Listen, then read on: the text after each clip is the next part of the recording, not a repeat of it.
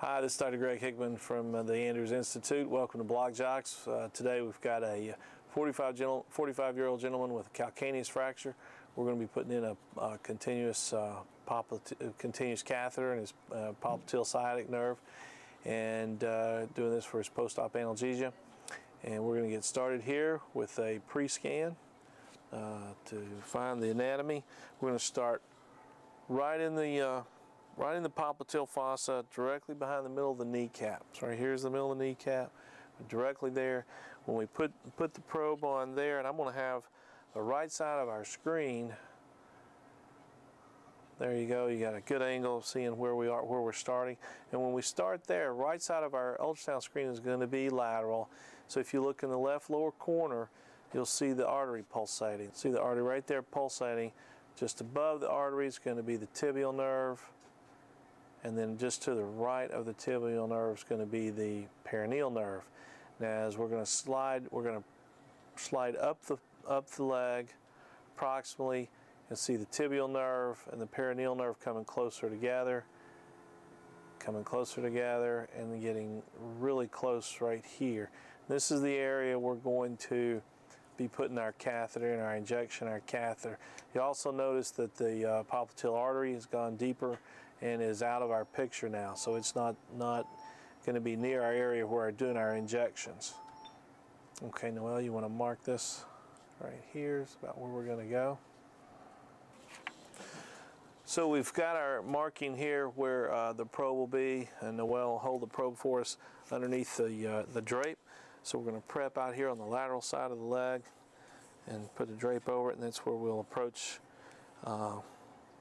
the nerves from the lateral aspect with the probe on the posterior aspect of the leg. Lay our drape on here like so.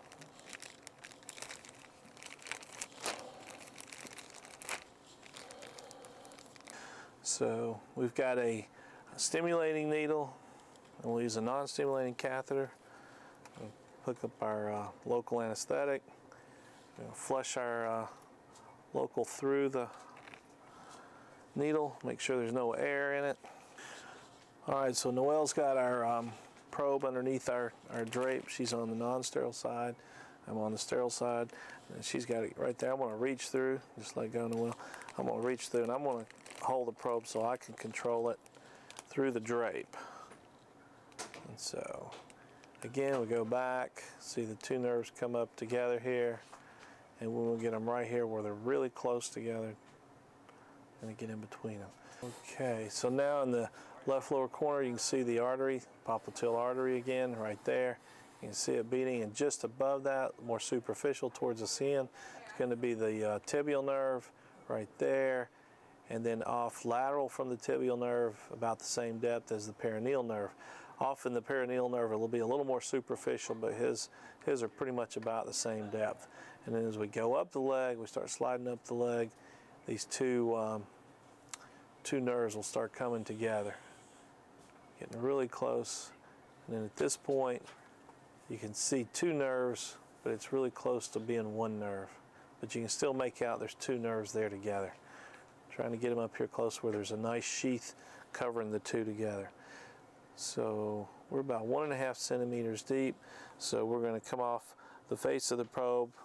The nerve you can see there on the ultrasound image is about 1.5 centimeters deep from the skin. So we're going to eyeball off of the face of the ultrasound probe here about 1.5 to 2 centimeters. We have a slight angle here.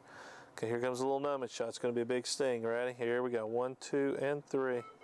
Oh boy. So we're going to come in at this angle, which is what I want to be, just slightly deep with the local. That's the angle I want to come in with my stimulating needle, my stimulating TUI. Got my bevel up superficially towards the top of the screen or the skin. I'm going to come in this way. You can see our needle approaching from the right side of the skin.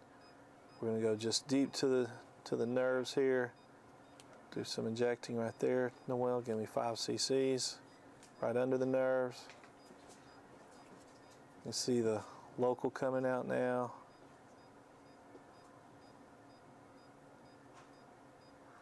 Perfect. Okay, come over here, just outside the perineal nerve on the lateral side. Give me 5 cc's there.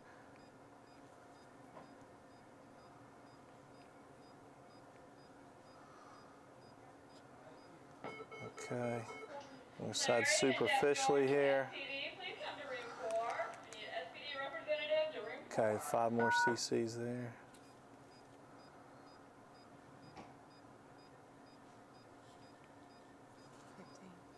Okay, 5 more right there.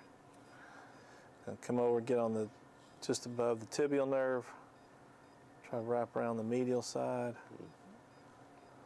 Doing okay? All right. Now we're going to try to come just under the perineal nerve. Try to pop in between the 2 nerves. Make sure we see our needle. There we are. Inject right there, Noel. 5 cc's. We're going to try to separate the 2 nerves here with our local. Okay, try that. There we are. Separating the 2 nerves. I think that's, well, okay, give me the 5 more right there. As you can see, we can take our needle and actually push down on the nerve a little bit if we need to move it out of our way. Now you can see the nice donut we've got around the tibial nerve there. We're hopefully going to slide our catheter just around the tibial nerve and then between it and the perineal. You see the perineal nerve just above the needle and to the right of the needle, just above, superficial. And we're going to slide our catheter in there. I got bevel down on the screen to try to wrap around the tibial nerve with this catheter.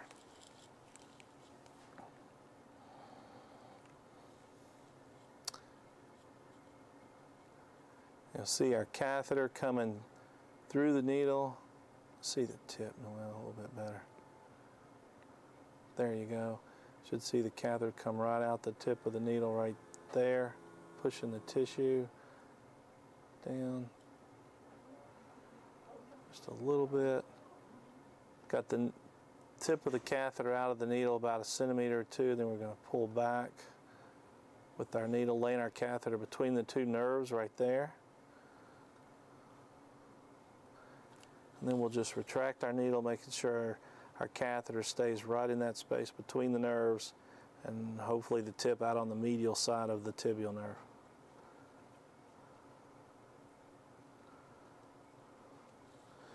Very carefully sliding that needle out to maintain our catheter position.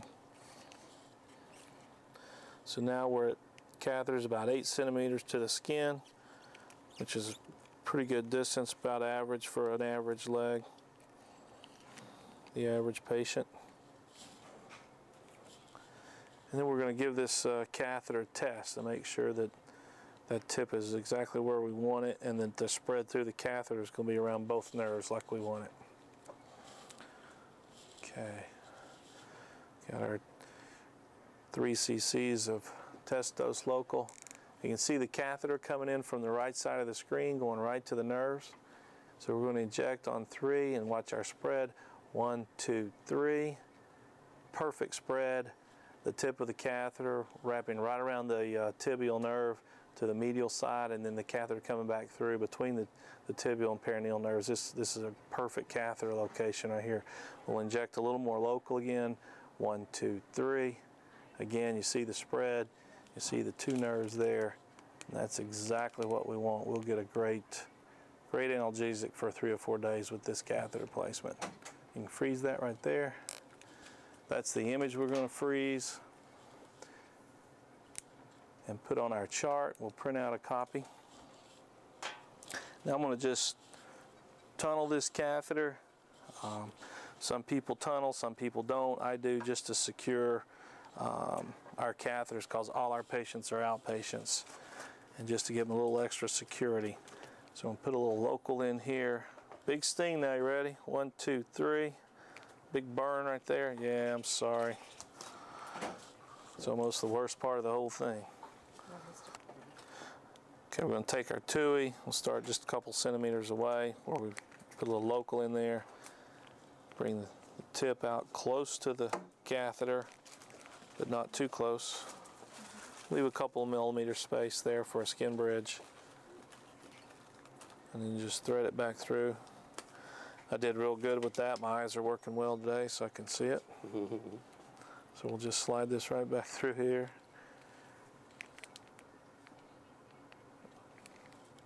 Catheter, there we go.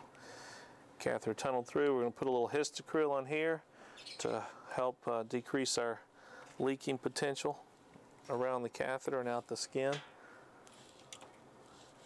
It's always bothersome for patients when they leak back, and we found just a touch of skin seal and histocryl works well for us.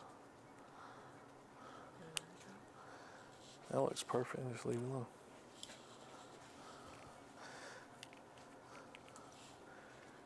And then I'm just going to put a little mastisol, and then we'll cover this up with a couple of tegaderms, and we will be done.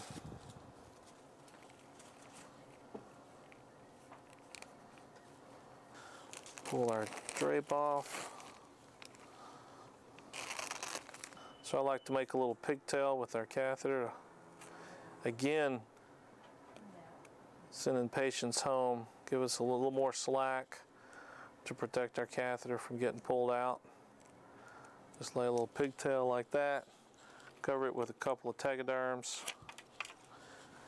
and somebody really has to work hard to pull this catheter out with all the slack. What to do it for? Yeah, we don't want it coming out on day 1 or 2. No. Day 3 or 4. Just let her know when to pull it out, and she'll pull it out. Alrighty. Yeah, it'll be easy. It'll slide right out. You won't even feel it when it comes out, okay? I won't even feel it. Yeah, it just slides right out. Alright, thanks for joining us here on BLOCKJOCKS. A popliteal catheter. Great patient here. He did super well. Good anatomy. And we'll see you next time. Thanks. When's the next time? Whenever you come back. Oh, there ain't gonna be